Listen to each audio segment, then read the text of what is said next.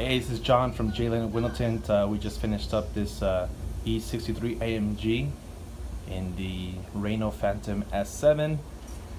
That one's a new, well, it's not relatively new, but we're going to be offering it here at the shop, and it rejects about 70% heat.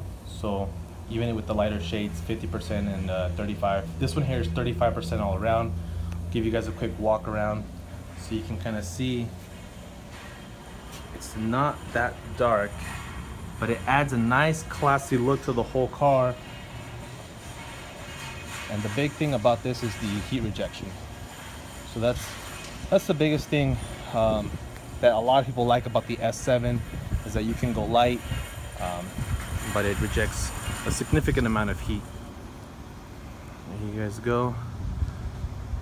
It's a very nice car. I like how they have all these carbon fiber accents all around the vehicle. Kind of see it back here in the deck lid as well. It's a very, very nice car.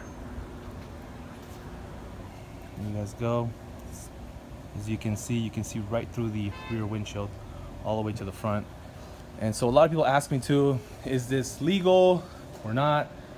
Technically, for the front two windows, you're only supposed to go 70%, and most cars already have that.